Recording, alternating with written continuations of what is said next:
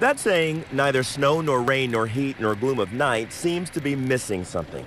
Nowhere in it does it mention flood. Our mail person is amazing. Chris Russell is quick to appreciate the effort, but recognizes even good intent has its limits. She was really going to be brave, and she drove through this water, and she got to here, and she said, no, I can't do it. Michael Scott, who's on no type of official duty, lives here too. But when your father's the mayor of Prospect and there's a natural disaster, you quickly become the eyes and ears of the city. And he just wanted me to come down here and measure that it's at 10 inches above the roads. 10 inches on the road leading in, but today it's essentially a road to nowhere. Belknap Beach is unreachable by car.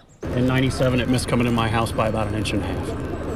And how the close difference this time? This time about 2.5 feet. That brings us back to Chris and that postal carrier who just could not safely risk it. So I volunteered to take my mail and my neighbor's mail, and I'm just going to stop as I walk along and stick it in their mailbox. She says here, good times and bad, community matters. Well, we do have that out here. You interviewed Brian earlier. He has been great about helping people out, and everybody just takes care of everybody around here.